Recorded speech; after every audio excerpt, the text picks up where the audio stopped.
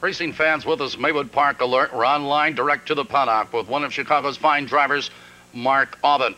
Mark, we're looking at the program for this 9th race. You're driving number 5, Dancer Dior. And I guess the racing fans are first asking why a qualifier and a scratch on the 11-16. You want to explain that? Yeah, apparently I was out on holiday, and my son drove him at Balmoral Park, and had a little mishap at the gate with him. He was on stride when the gate left, but they decided they want him to qualify.